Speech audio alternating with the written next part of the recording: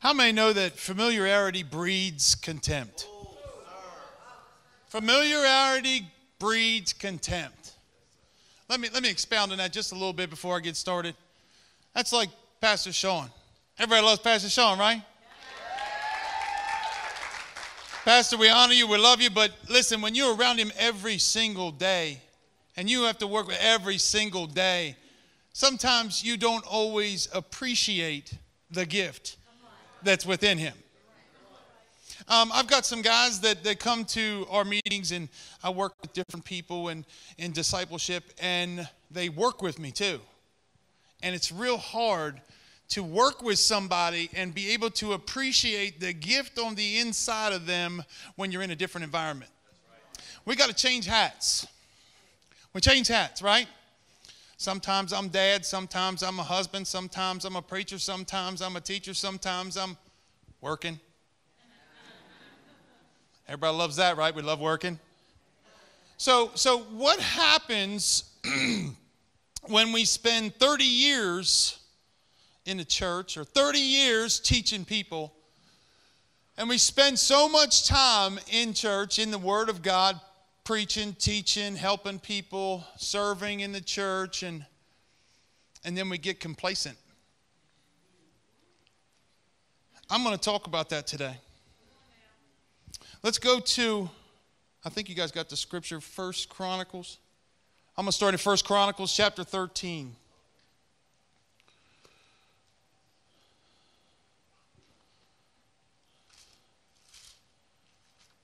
Y'all just, there it is.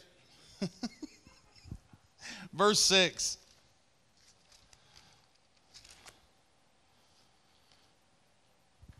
And David went up and all of Israel to Bela, that is in Kajirtham. I can't pronounce these words, so y'all just have to deal with me. Which belonged to Judah, to bring up thence the ark of God, the Lord, that dwelleth between the cherubims, whose name is called on it.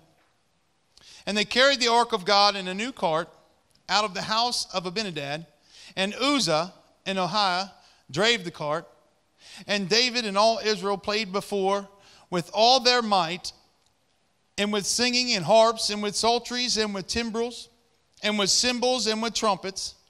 And when they came unto the threshing floor of Sidon, Uzzah put forth his hand to hold the ark, for the oxen stumbled.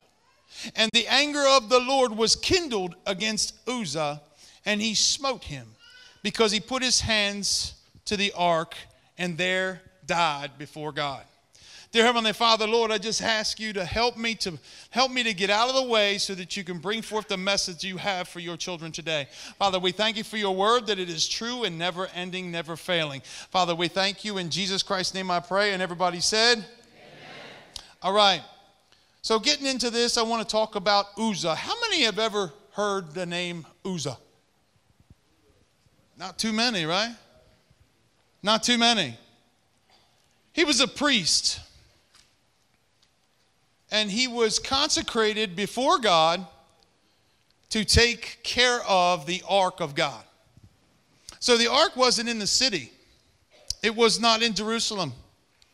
When it was brought back from the Philistines, it was stored in Uzzah's house and his brothers. He was consecrated in order to take care of the Ark of the Covenant. And he took care of it for 30 years.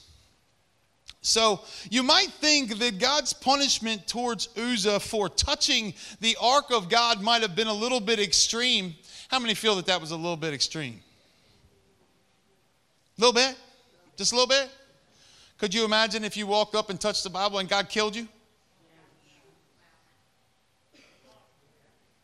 So it sounds like it was a little bit extreme, doesn't it? But Uzzah had been in the presence of God, because see, the Ark of the Covenant represented the presence of God. Wherever the Ark was, the presence of God was. This is Old Covenant, not New Covenant. See, the Spirit of God did not dwell within man at that time. It dwelled in the Ark of the Covenant. So wherever the Ark was, the presence of God was. So Uzzah had spent 30 years in the presence of God. So Uzzah had an understanding, and he knew the laws of God, right? So Uzzah knew that they were not supposed to touch the holy ark of God. The penalty for touching the ark was death. But you say, but Uzzah was trying to help and he didn't want it to fall. But listen, do you think God needs your help? Could you imagine when people saw Uzzah walking down the street, they said, oh, there goes the guy that saved God. Is God a man that he can lie? He said, if you touch a holy thing, you will die. That was his commandment. God is not a man that he can lie, so he could not go back on his promise or on his word, right? Now, Uzzah knew that it was wrong, but let me tell you, he was also wrong on another point. The ark of God was never to be transported on a new cart with oxen. The ark of God was made in commandment. God gave them a commandment to transport the ark. The Levites, the priestly tribe, were to be consecrated, and they carried poles. They carried the ark up on poles, and they would carry the ark on their shoulders, right? So what's the difference? Now, don't get me wrong. It makes sense to me. I mean, I can see Uzzah's logic. Well, we got to go 30 miles, so, carrying it on somebody's backs, that might get a little heavy. But come on, man, it's going to take all day. So he was trying to help God, right? He said, oh, let's get an oxen cart. Put it on an oxen cart. But there's a problem with that because it's impersonal. It's impersonal. Sometimes you spend so much time in church and so much time doing church that you forget to reverence. We don't reverence the presence of God. We get so accustomed and so take it for granted that you don't realize how blessed you are to be in the presence of Almighty God. So we take it for granted, and we got to kind of get complacent in our walk with God, and we don't reverence the mighty presence of God. We have so much freedom in God that we take it for granted. So we end up taking shortcuts because we try to help God, right? Like God needs my help. Oh, y'all can act holy if you want because I've done it. I've done it myself. I know you're all holier than that, but I've done it. I tried to help. I know she needs this right now, Lord. And she better quit. If she don't quit, she gonna die. Y'all ain't never done that. I know, but I did. I thought I knew better than God. I thought I knew what I needed more than what God thought. I thought I was better than God. I was stronger than God. Right? Oh, God don't know what I need. I got this. Fell right on my face, too. God showed me. Praise God, we don't live under the old covenant because I'd have been dead. I'd have been like Uzzah, be laying out. What happened to Steve? Oh, he touched God. But we don't reverence God enough. Our church culture today does not reverence the presence of God at all. In the old covenant, you didn't come before God in just any old way. If you want to come before a king, you're just going to strut in like you all that. What's up, man? That king would chop your head off so fast, you wouldn't have time to get through the door. But when you humble yourself and reverence that king, he'll raise his scepter so that you can come forward, right? That's what God wants from us. He's our friend. He's our Father. We have a far better covenant right now, and the Holy Spirit resides within us, and we take it for granted. We have taken the presence of God for granted. We have taken the authority of God for granted. Some of us have been in the presence so long we think that we can manage and control the presence of God. Right? We so smart, right? We think we can manage. Okay, we got 3 songs, too fast, too slow. Okay, preach for 15 minutes. Okay, and don't be praying in tongues while people are out. We're so smart. We think that we can manage the power and the mighty omnipotence of God. Who do we think we are? If you're going to let God be God in your life, then how can you tell him what to do? But we do it. Well, God, I'm going to give you 10 minutes in the morning before I go to work, but you better bless me because I'm not going to be able to get back on my routine until, let's see, 3 Saturdays. Okay, well,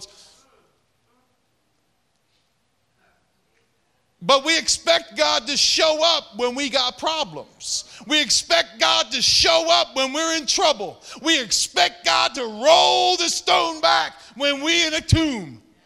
But yet we don't want to give him what belongs to him. We don't want to reverence the presence of God and come before him like we're supposed to in humility.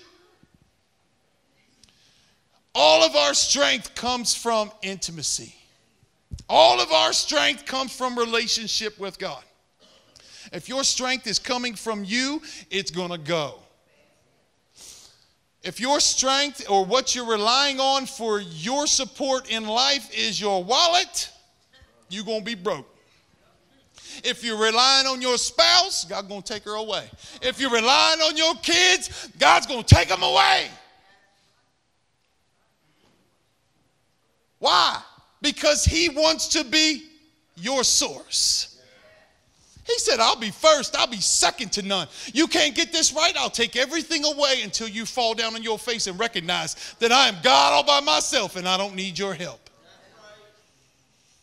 And it's horrible that what it takes for us to recognize that sometimes is very painful, isn't it? Sometimes we get complacent in our worship and become selective in our obedience to God. Anybody you ever seen anybody like that? They're selective on what commandments they want to obey and which ones they don't. Well, I can't do that. I can't quit doing that, Pastor. Don't you know? I got to go see so-and-so. It's just a drink. I'll behave. Which then leads to cutting corners in our worship and reverence of God. So we tend to cut corners because it's faster or easier. Cut corners because we don't want people to get impatient or be mad or be angry. Who cares what they think? Should we rather please God or please man? Is your feelings really worth walking away from what God has ordained for your life? Would you much rather have a man tell you what you want to hear or tell you what you need to hear? Would you much rather have somebody come up in your garbage and say you need to separate from this or it will keep you from what God has ordained for you? I guarantee you it will hurt your feelings at first. But then if you listen, it'll take you places you never thought you could go. You'll do things that you never thought you could do. God will show up. God will show up and show off in your life. And we're living in a time in this world where you better be close to our Savior. This is a time, man, I can't go there. I can't go there. The world we live in is great, isn't it? You think because you live in the United States that we're American Christians, right? Whew. Worship was designed to be personal. It was never designed, the ark of God was never designed to be hauled on a cart by oxen. It was designed to be personal. It was supposed to be on the backs of men who had been consecrated to God. Mighty men of God who were consecrated. Does anybody know what consecrated means? It's not popular doctrine and it ain't taught very much today.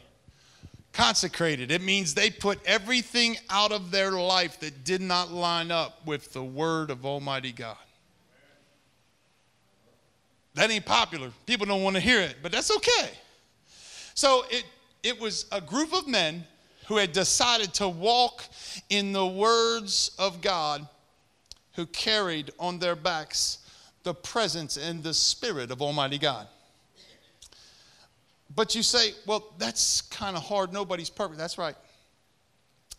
But you can walk in obedience to the word of God. Even though you make mistakes, you get back up and you keep walking in obedience, right? We don't make excuses. We make excuses for the way we live, for our lifestyle, right?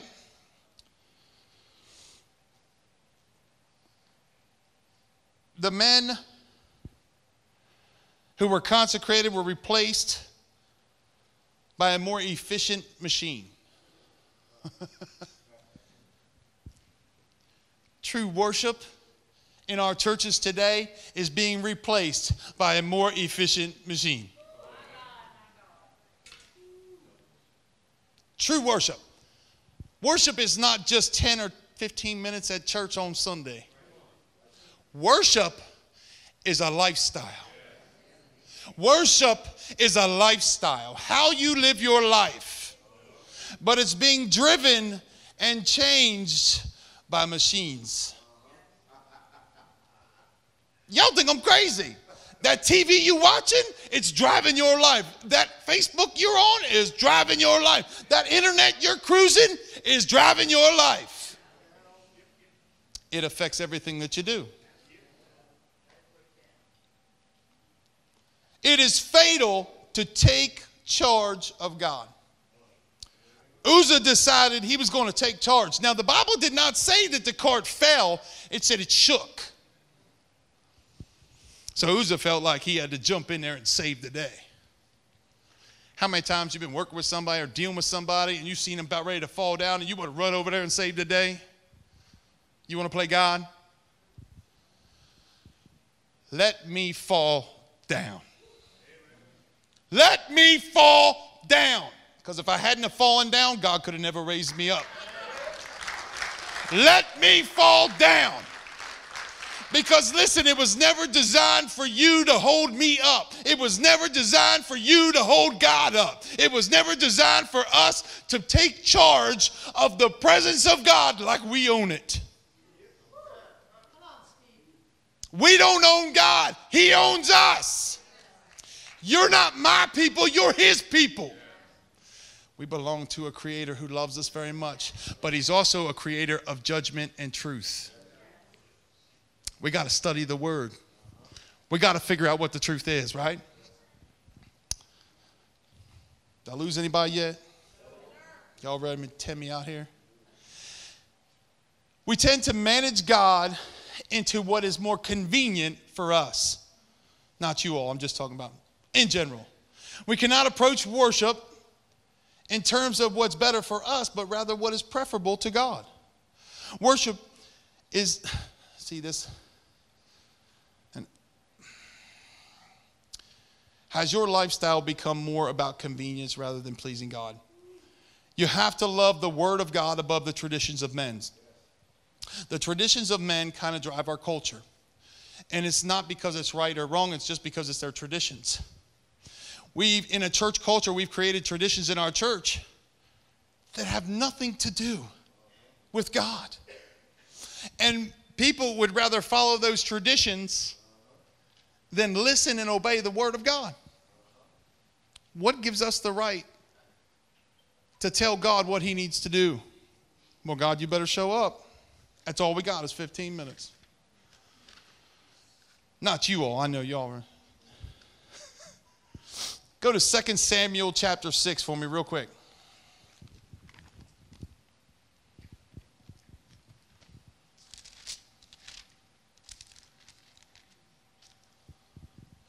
It's 2 Samuel 6, 6 and 7.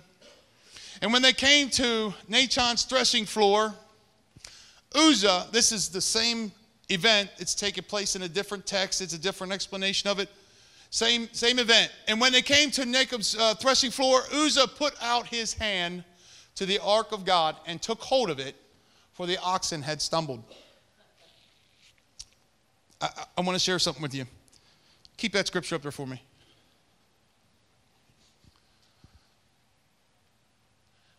And they came to Nachon's threshing floor. Anybody know what a threshing floor is? Threshing floor was a flat area, mostly paved or beaten down, made hard like concrete. They would bring the harvest in and they would throw the wheat on it, and they would bring the cows in and the cattle and they would stomp all over it. Because all of that wheat had a hard outer shell that protected the fruit that was on the inside. And he had to break that chaff. It's called the chaff. He had to break that chaff out there, right? Can I go deeper? I go deeper? Sometimes when we get born again and we come into a relationship with God, we go through some stuff and then we start to form this shell on ourselves, because we don't want people to see our vulnerable underbelly and know that we're weak and know that we have struggles. So we form this shell, right? And this shell kind of protects us, right? Because that's what it does for the wheat. That shell protects the wheat until it's harvest time.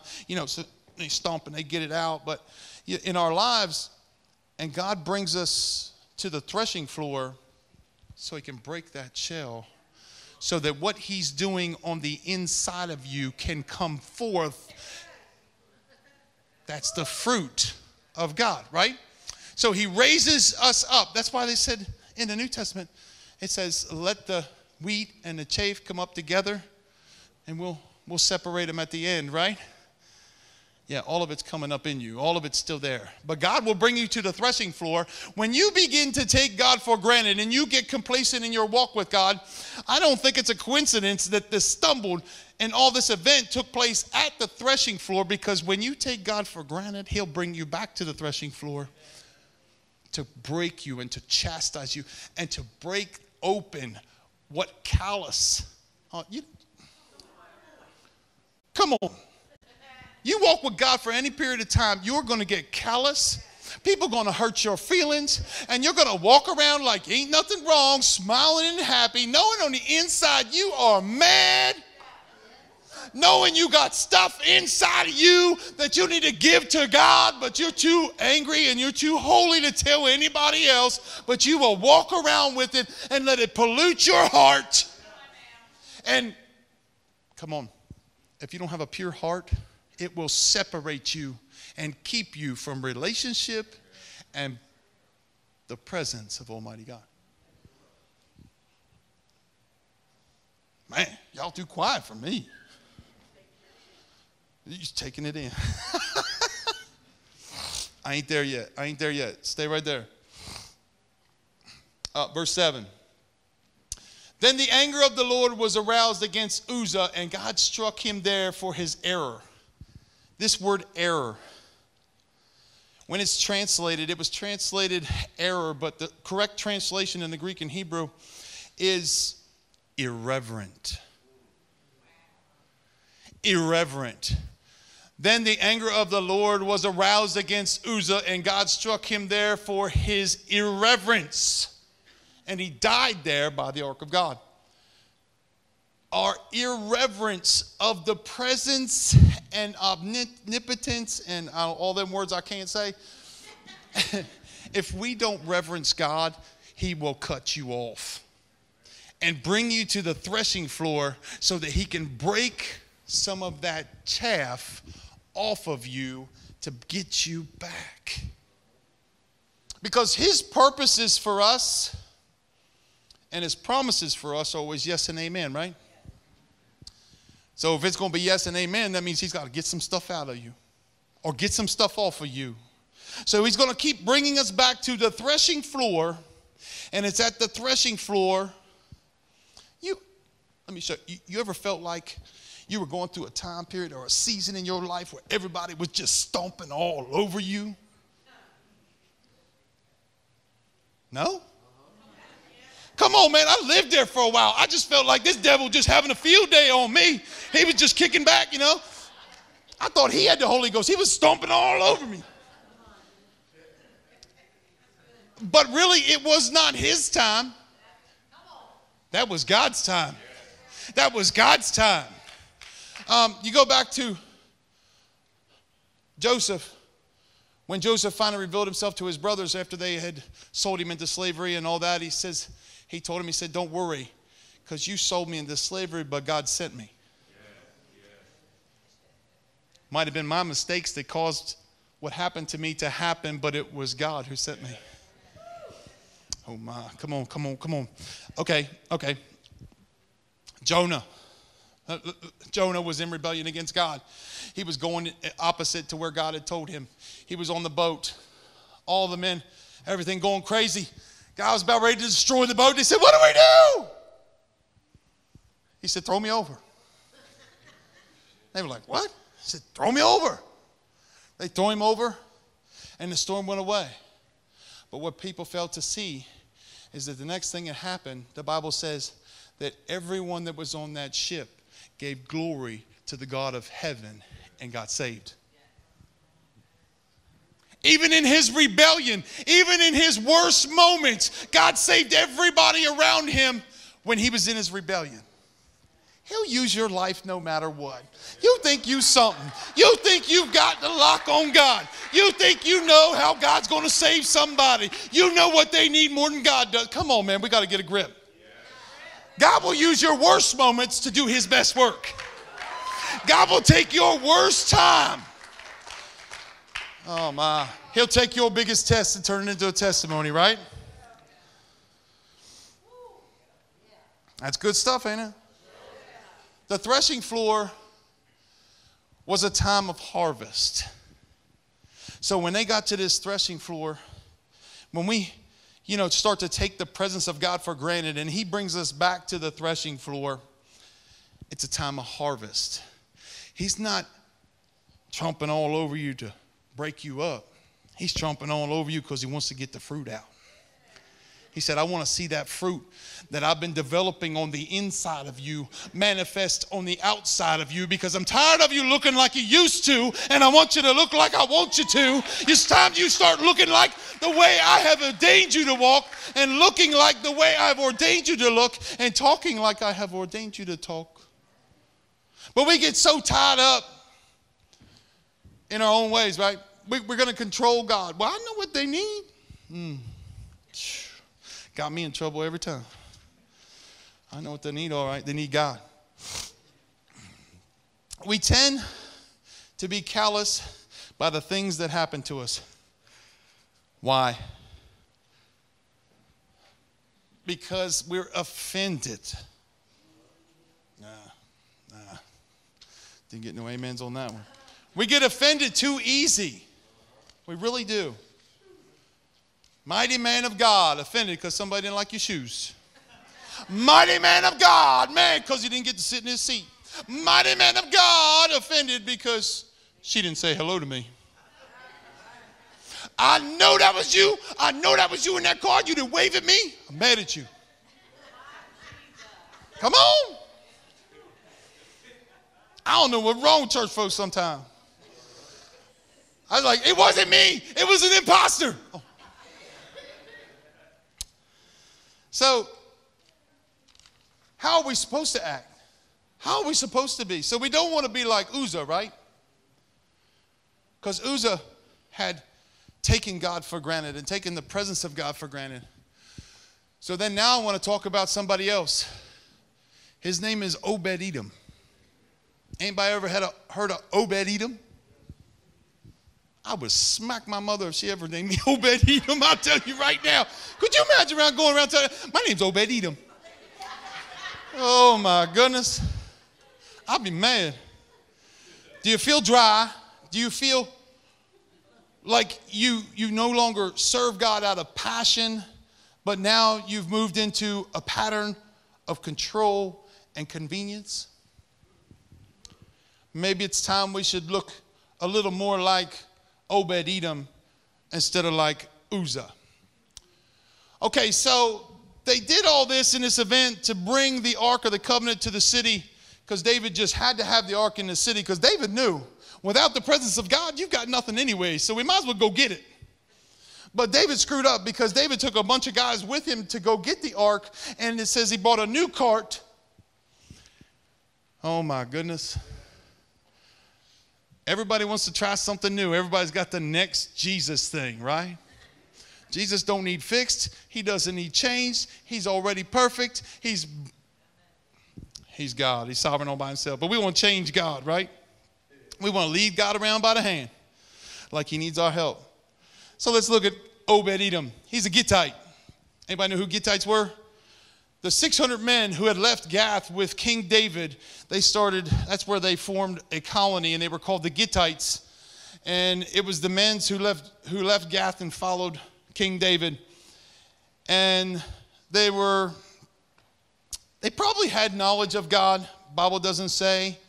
He had to have some kind of knowledge of God. I don't think he had intimacy, but I think he had a knowledge of God, because think about it. If you just saw somebody die for touching the ark, you going to let them bring it in your house? Right? So he had to have some kind of knowledge of God. Whether he had intimacy, I don't know. But they brought the Ark of the Covenant to his house because it was right there. And because David got scared. He said, oh my goodness. What have we done? Stick it over there. Obed-Edom probably like, what? Man, you just killed Uzzah. Don't bring it over here.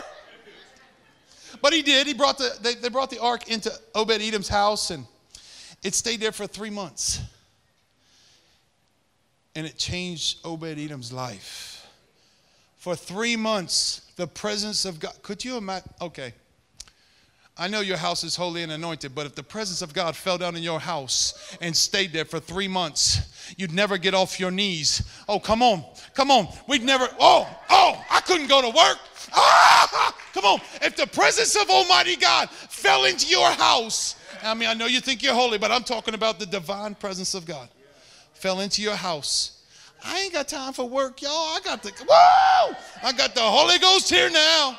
Right? So here Obed-Edom was 3 months with the presence of Almighty God in his house. And then they come up. King David said, man, I got it right now. I'm going to do it right now. Come on, we're taking it back to the city. Now, in them 3 months, God had blessed everything that Obed-Edom had. Not only him, his stuff, his children, his family. Man, his wife done had like 6, 7, 8 sons. She was raising a football team. Anyway, so she was happy. But, so Obed, that was too far. So Obed-Edom, he gets all upset. He's like, wait a minute. You can't take the presence of God from me now. Think about, and just close your eyes and think about it with me for a second. How would you feel if you could never feel the presence of God again?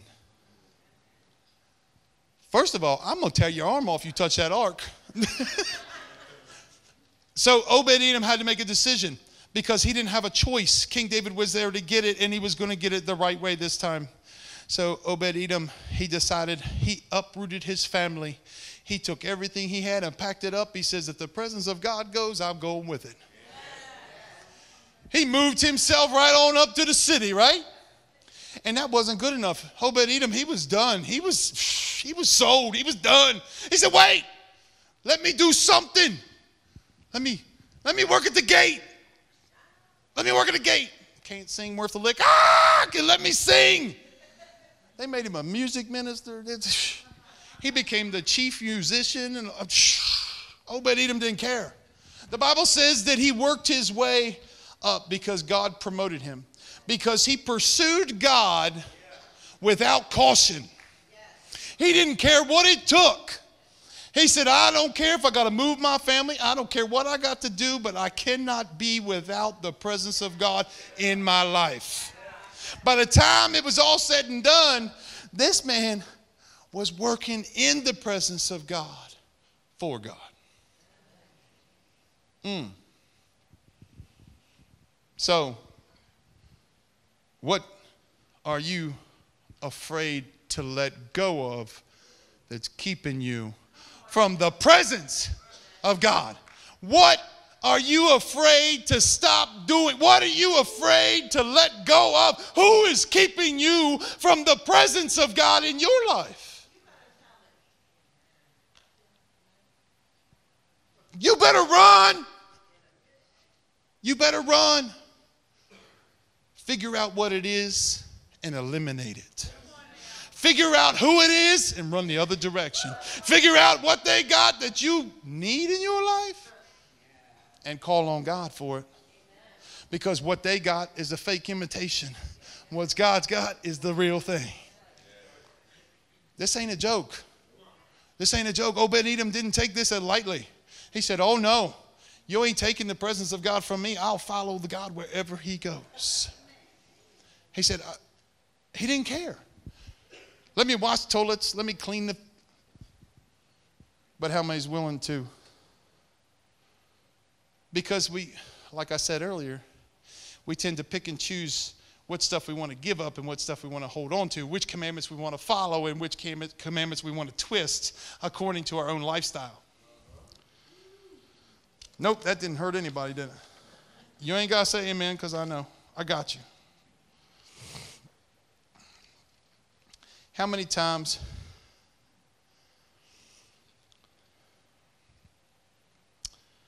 not only Obed-Edom was blessed, but his children were blessed, his family. It says, the Bible says that his heritage was his family, his sons, his grandsons. They all worshiped the Lord. They were all blessed. They were all leaders. And matter of fact, they were in charge of the storehouse. I don't know about you, but I'd be walking around like a peacock. Come on, Obed-Edom, his sons and his grandsons. I mean, that'll make you stand up tall, right? You want that for your kids, for your family? So what did Obed-Edom, what was it that he had? It was because of, number one, his faith. Number two, his attitude. How many know we got to be careful about our attitude? Your attitude when you walk through your life. Obed-Edom, he had the right attitude. He wasn't worried about nobody else around him. He wasn't worried about what Joe, Tom, and Sally was doing. All he cared about was getting in the presence of God. His attitude was, whatever, y'all do whatever, but I got to be in the presence of God. Where everybody else had taken the presence of God for granted because they'd been in the presence of God for so long, Obed-Edom didn't know what it was like. So he got a taste of it. He said, oh, no. And do you think Obed-Edom reverenced God? He had so much reverence for God, he didn't care where he had to serve. He said, I don't care if I have to serve in the parking lot. I don't care if I have to clean the toilets. I don't care if I have to vacuum the floors. I don't care if I work in Kirk Kids Ministry. I don't care where I serve. I just got to be in the presence of Almighty God. Willing to do whatever it took to get in the presence of God, right? And because of his attitude, God blessed him. And then he had something else that most of us don't have. You might have faith, you might have the right attitude, but then he had action. He had action. He didn't sit around and talk about it. Oh my goodness, I hear him all the time. They say, oh man, I'm just waiting on God. God's going to do this with my life. God's going to do that with my life. Oh, I know he told me he's going to do this. What you waiting on, fool? Well, I'm waiting on God. Man, you crazy. Obed-Edom didn't wait on God to say nothing. He said, I'm going. I said, I'm doing this thing. He wasn't waiting on nobody. He didn't care. He said, I don't care. I just got to be in the presence of God. I can't live without him. Until you get to a place where you can't live without God. Until you can't be without the presence of Almighty God. Your attitude's not going to change. Your perception won't change. Your heart won't change. But in order to get there, so how do we get there?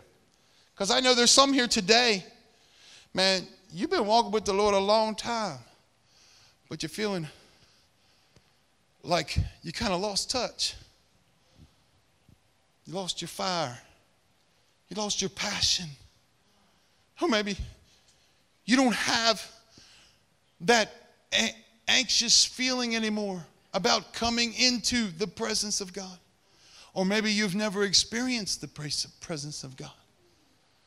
Maybe you don't know what that's like. So how do you get there? I'm going to give you three things.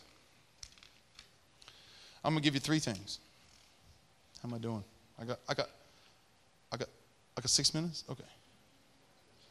Number one. I promise you, I'll try and work it out in 3 minutes. Number one, keep a pure heart. Unconfessed sin is a relationship and blessing stopper with God. Keep a pure heart. You do something wrong, confess it. You hurt somebody, run to them. I'm sorry, immediately. Don't wait about it. Don't give yourself time to think about it, because if I give myself to think about it, I ain't going back. I'm done. A polluted heart will get you nowhere. You have to protect your heart. The Bible says for it affects everything that you do. You hurt somebody or somebody hurt you, go to them. Make it right. It ain't worth it. You say, well, they don't deserve it. Oh, so you don't want to be in the presence of God then. So your feelings is worth more than being in the presence. And I don't understand people. I don't get it. Come on. Number two, study the Word of God and meditate on it daily. People say, well, I don't understand this meditate thing. I say, nope, that's not what I'm talking about. How many people in here worry? How many people in here worry? Come on, you got to be real with me now. You know how to worry, right? If you know how to worry, you know how to meditate. You know how that worry is. That worry be on your mind. You be replaying it all in your mind. Oh, my God. When you meditate on the Word of God, meditate on it in your mind. Meditate on the Word of God, the good things of God, as He's called us to.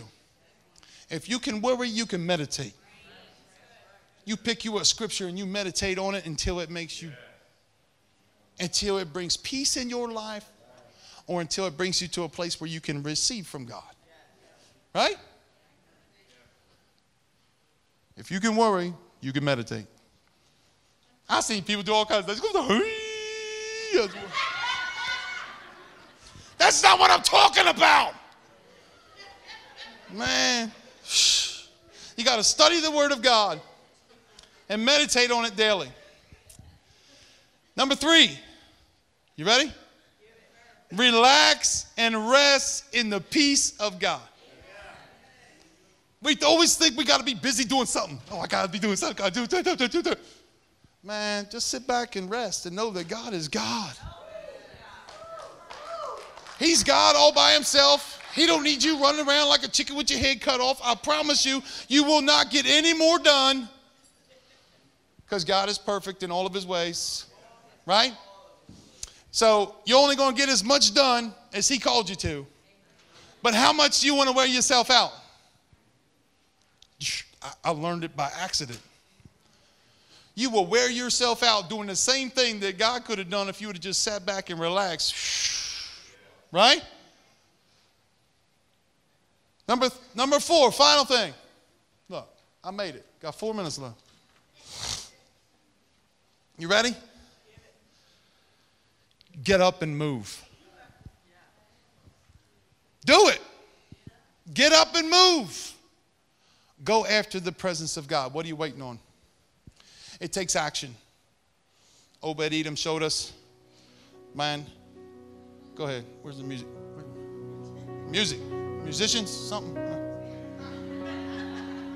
Woo! No, but on a serious note, I know there's somebody here today. Maybe you feel dry. Maybe you've never experienced the presence of Almighty God. Maybe you walked with God to such a degree it was amazing, and now all of a sudden you don't know quite what's going on. Our God is faithful and He loves us. He calls us back to the threshing floor. The threshing floor is where He begins to tear off the chaff. He begins to separate those things out of your life that He does not want in them, because they are keeping you from His promise, not bringing you to His promise. I know that we like to joke around and we like to have a good time, but I know there's people in here who have never experienced the intimacy with God that He wants to call you into. God is so good.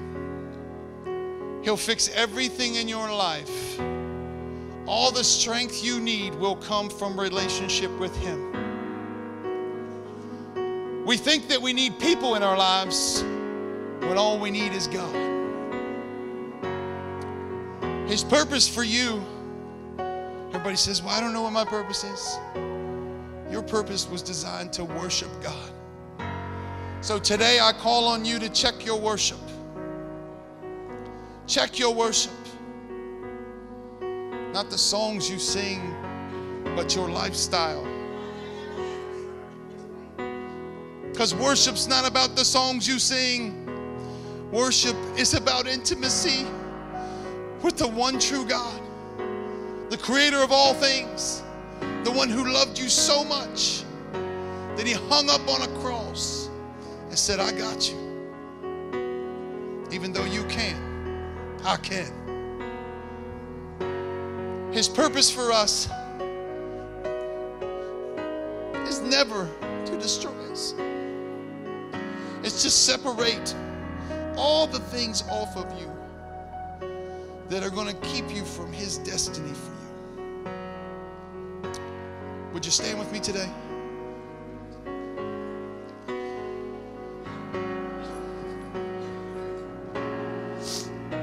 If there's anybody here today who needs prayer, who maybe you have never experienced that presence of God.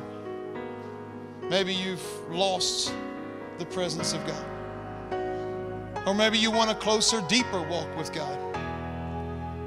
We have people that'll pray with you. The altars are open. But I'm going to pray for you right now. Yes, by all means, come down.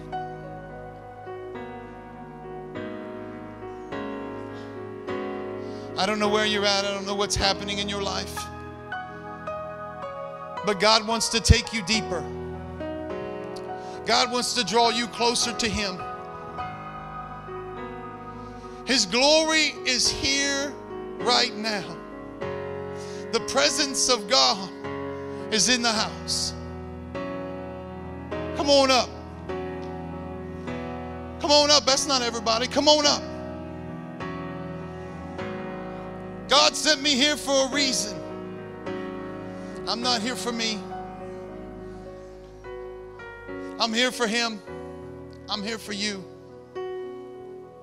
What do you need? Whatever you need, God's got it. Would you pray with me? Dear Heavenly Father, Lord, we love you so much. Father, we thank you for your Spirit that now dwells within us. Father, I just pray that your Holy Spirit would invade each and every one of our lives here today. Father, I pray that you do a new thing. Put a fiery coal in our bellies that we might seek you and serve you with all that we are and all that we have.